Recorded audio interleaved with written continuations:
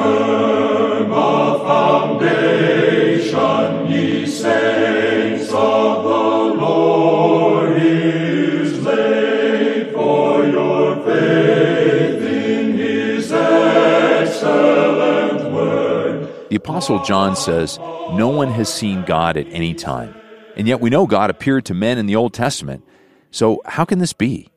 Well, our teacher, Dr. Vernon McGee, tells us, since the world in general is not seeing Jesus as he is presented in the Word of God, the only way it will know of God's love is through the lives of believers who represent him.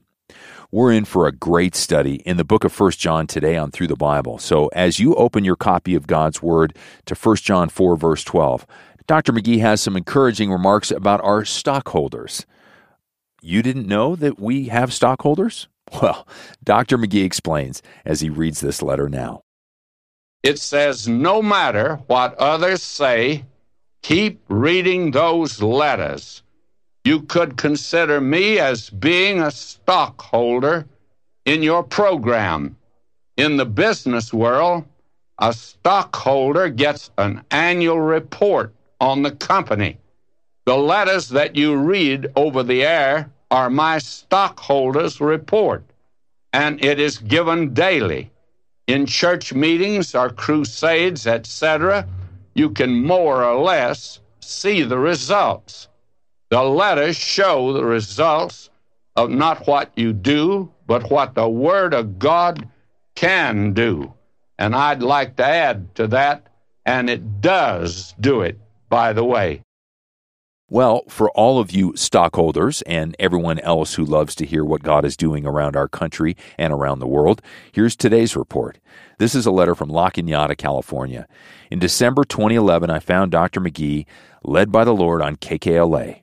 His study in Hebrews came to me in the darkest hour of my life since my husband died 8 years ago, leaving me with a 6-month-old, 4-year-old, and 8-year-old boys. I was uplifted, encouraged, and blessed through his biblical guidance that gave me great hope. A few days after listening to him, I was moved to begin tithing again. Then within a few days after that, I was strongly impressed to give a portion of that tithe to TTB. Without Dr. McGee's ongoing guidance, I am convinced I would have been mired in pain and away from hope. It is a great source of solace, and with wonderful anticipation that I look forward to the next 5 years of study. I keep you in my daily prayers in gratitude and lifting up in blessings. Well, isn't it amazing how God cares for us in our time of greatest need? This next letter comes to us from a listener in Lakeland, Florida. You have truly opened my heart to the love and grace of our Lord Jesus Christ. The inspiring words have brought me back into the fold. I had reached the point of straying, but the Bible teachings of Dr. McGee reached into my heart and brought me back home. Your insight and simple, thought-provoking language stays with me and brings me closer to our Jesus, our Savior, day by day. We're so grateful that God, in love and mercy, seeks us and then welcomes us back home. Let's thank Him now. Heavenly Father, thank you for welcoming us back home through your Son, Jesus Christ, who bought us with His own very precious blood. Your grace, Lord, overwhelms us, so help us to understand your word as we study together today. In Jesus' name we pray. Amen. Now here's Through the Bible with Dr. Vernon McGee. Now, friends, we come back today to 1 John, the 4th chapter, and we are putting in today at verse 12. We are moving very slowly for the very simple reason that we believe that this just happens to be very important at this time. So many pastors have said to me that this book that I taught first in my church is a book they want to teach in their church because it is a book that is meaningful to believers today. Now he opens this by saying, no man hath seen God at any time. If we love one another, God dwelleth in us, and his love is perfected in us, or perfected, however you want to pronounce it. Now, no man has seen God at any time. Well, that's a statement that will be challenged because I've had several letters of people when I made the statement before that no one had seen God. They began to give me scriptural illustrations of those that have seen God. They begin, of course, with Adam, and they tell me about him and that Moses talked with God face to face, and that God put him in the cleft of the rock and went by. And then in Isaiah, the 6th chapter, Isaiah, it tells about going into the temple, and he says, I saw the Lord high and lifted up, and his glory filled the temple. And yet we find Ezekiel had visions of God, and the Lord appeared to Daniel, and there are others that we could give. And yet we can say, as John said in his gospel, John 1:18, no man hath seen God at any time. But that doesn't conclude that statement. But the only begotten of the Father, which is in the bosom of the Father, he hath declared him. That is, he's exegeted him. Now, that just simply means this, that when God appeared to man in the Old Testament, they did not see God, for God is a spirit, and that's the way that you worship him. They saw what is known as a theophany. That is, that God manifested himself in some form to these men, but he did not manifest himself in all of his fullness, so that it can be said, and John is saying it now in his epistle, even after the Lord Jesus Christ has gone back to heaven, he can say, no man has seen God at any time. The Lord Jesus Christ said to Philip, he that hath seen me hath seen the Father. But how did you see him? Veiled in human flesh. So much so that multitudes that saw him didn't know him. And he was raised yonder in Nazareth, veiled in human flesh. They did not know that he was the Son of God. No man has seen God in all of his fullness. And that still holds good today. Now, the only way they can know about God, and the point that John is making here is just simply this, that no man has seen God at any time, but if we love one another, God dwells in us. In other words, God today can manifest himself through believers in loving one another, and the world sees that. You see, the world does not know anything about the love of God. Sinners really don't know about God's love, and God even has to show it to us on the cross when Christ died.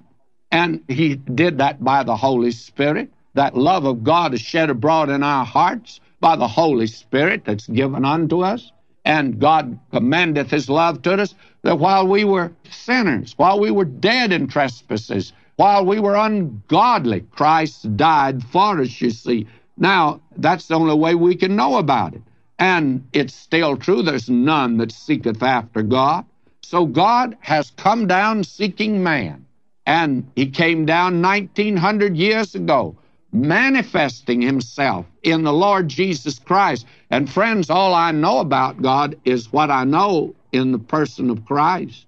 I don't know how God feels about certain things. I don't know what he thinks about certain things.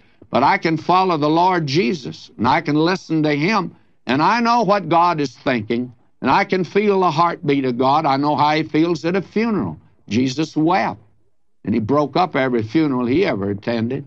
And I know how he feels about little children.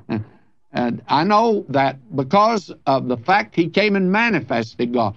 Now, this wicked world that you and I live in, unfortunately, too many of us are trying to please the world today instead of trying to preach to the world. We're concerned about what the world thinks of us.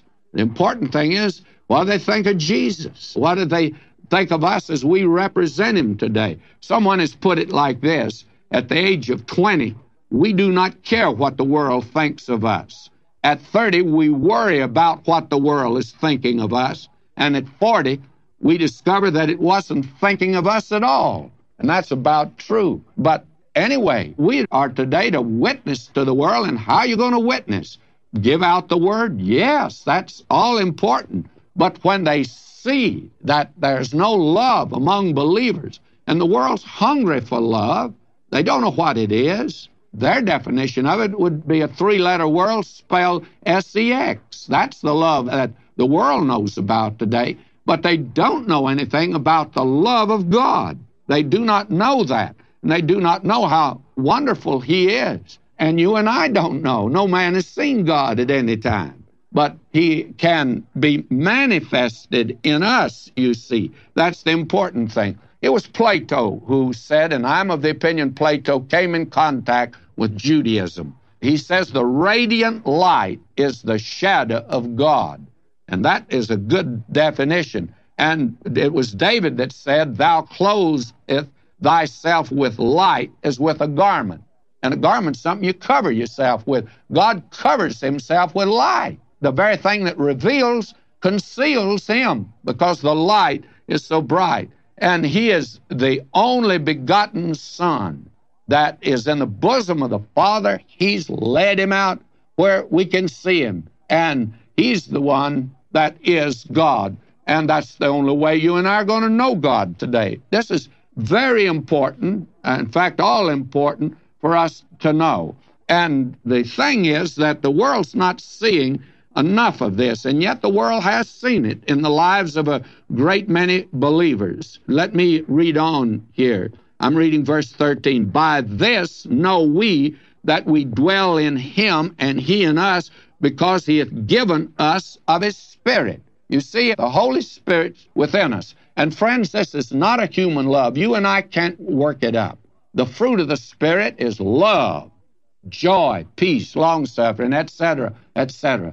But love heads the list, and a great many believe that actually love is the fruit, and these others stem from love. And if you turn to 1 Corinthians 13, read that, you'll come to the same conclusion, that joy comes out of love, and that peace comes out of love. When Chiang Kai-shek was ruling in China proper, you remember, he was not a Christian then, he was very much of a pagan. Whether he was a real believer or not, I don't know, but missionaries that do know tell me that he was actually a real born-again Christian. But when he was a pagan, he had a Christian wife, you remember. He made this statement. He says, I just can't understand these Christians. Why, they've been treated most abominably here, and they've been robbed, they've been beaten, and many of them killed, and they've been persecuted in a most fearful manner. And yet I never find one of them retaliating. And any time they can do anything for China or for our people, they're ready to do it. I do not understand them. And his wife said to him, what you're seeing is the very essence of Christianity. They do that because they're Christian. And we need a great many more pagans to be able to see that in the lives of believers today. This is something that, again, I must repeat it, it's sure neglected today. How often do you hear this spoken on, either in radio or the church or wherever you are?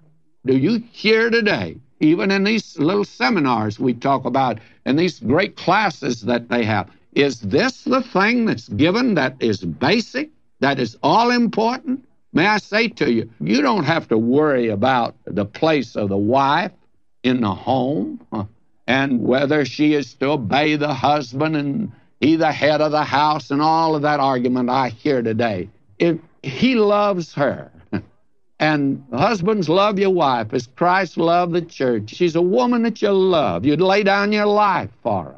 And the wife can say, I love him with all of my heart. I'd do anything for him. I don't think you need a lot of little rules to go by. I really don't think you need them.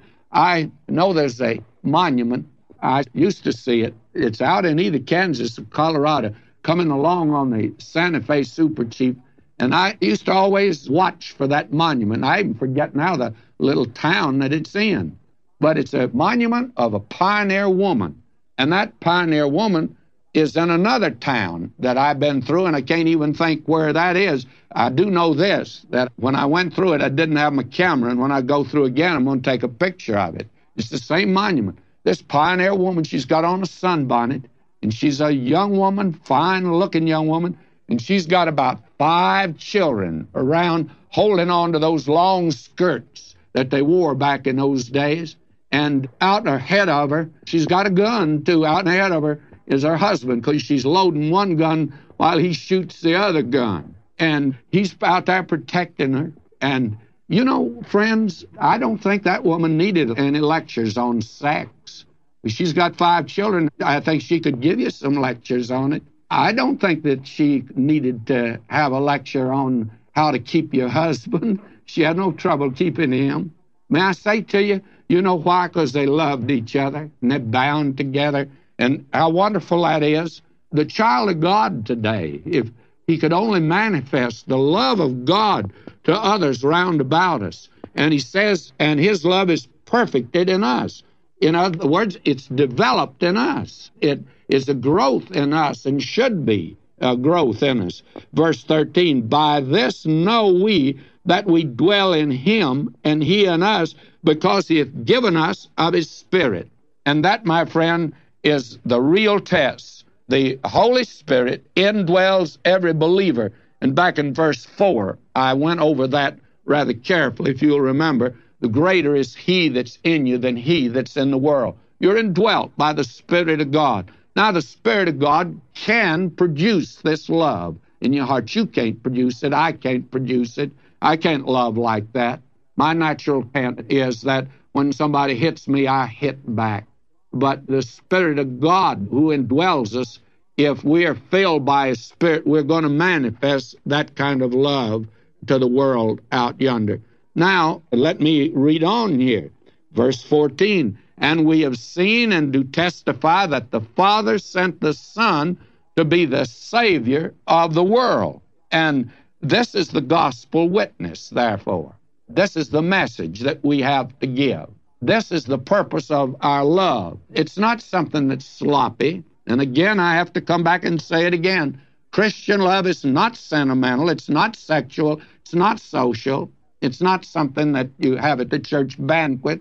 It is something, my friend, that reveals it when we take Christ to a lost world, to sinners. That is the way we manifest our love today. It is hard to understand. I've been down with missionaries in many places. I've been with them in Israel. I've been with them in Africa. I've been with them in Lebanon. I've been with them in Turkey, although they're not allowed to be missionaries there. I've been with them in Europe, in France, and in Italy. And I want to say that I've been with them down in Mexico. I've been with them in Venezuela. I've been with them down in the Caribbean. And the thing that I note about these missionaries is this. They love people, and a lot of the people they love are very hard to love, friends, but they have a love for them. And how wonderful it is. What are they doing? They're taking a gospel out to these people, and that is the thing God's commanded them to do. And I think when they got there, they maybe didn't love them at first, but I tell you, after you've ministered to people, you'll love them, or you just couldn't be God's child, you see. Now we move on here. Whosoever shall confess that Jesus is the Son of God, God dwelleth in him, and he in God. That's where you begin with him. Don't tell me that virgin birth is not important. During the Easter week, we emphasize the gospel. Christ died for our sins.